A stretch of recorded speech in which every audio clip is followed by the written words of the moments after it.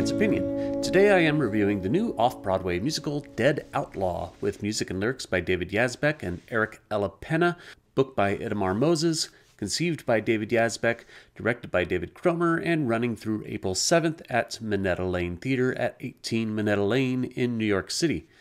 Help bring more life to my Patreon page by becoming a patron. For as little as $1 a month, you can support my channel here, as well as my podcast, Yesterday's Matinee. Thank you to my patrons, and welcome to the new ones. A link will be in the description.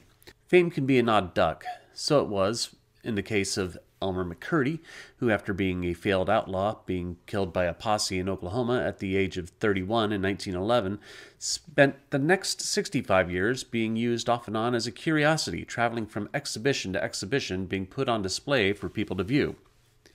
For David Yazbek, who composed the Tony Award-winning The Band's Visit, to conceive of a musical about such a morbid story, I think is brilliant, and the gallows humor that he, Erik, Della, Penna, and Itamar Moses come up with is unapologetically dark but funny, as the show satirizes the sometimes horrible nature of humanity to capitalize on not only the unfortunate but the dead. When considering exhibitions like Bodies, where dead people are put on display for public viewing under the premise of educational purposes, the ethical issues are not closed for debate. Running at about an hour and 40 minutes, the musical is essentially split in two parts. The first half focuses on Elmer, played by Andrew Durand, during his mortal state, starting with his childhood, where he was deceived about his parentage.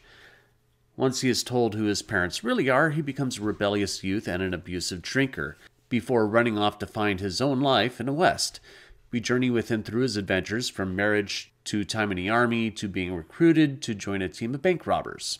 The second half of the show follows his journey after life, and how he becomes more famous as a corpse than he ever did as an outlaw. Yazbek, Della Penna, and Moses wisely lean in on the humor of the absurdity of the show. Yes, it does have scenes of sincere drama, particularly between him and his wife Maggie, played by Julia Niddle, and his showdown with the posse, but most of the scenes, even his multiple autopsies, are played for laughs. This, of course, means that your enjoyment of Dead Outlaw is going to be entirely dependent upon your comfortability with laughing at the exploitation of the dead.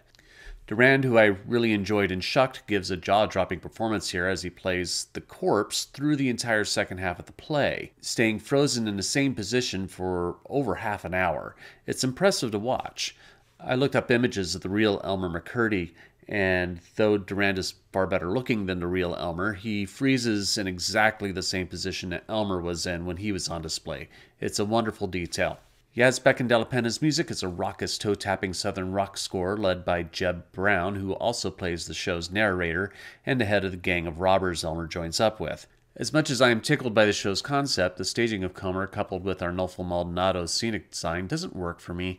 The band is set up in the middle of the stage and draws too much attention, especially since they are in a large, boxed set piece that rotates several times in order to accommodate the staging of the actors. At one point, the afternoon I was in attendance, the cables that power the equipment on stage caught on the casters under the set piece, and the stage crew spent about 5 minutes, while the scene continued, trying to get the cables free from under the set. Just move the band to some degree in a stationary platform upstage or stage left or stage right, and leave it at that. Also, having Jeb Brown doing the narrative as a frontman makes some of the musical numbers come off too much concert and not enough theater. There were two ways I think that could have gone better. One is to take a page from Sondheim's Assassins and make Jeb into more of a balladeer who moves independently instead of being up with the band.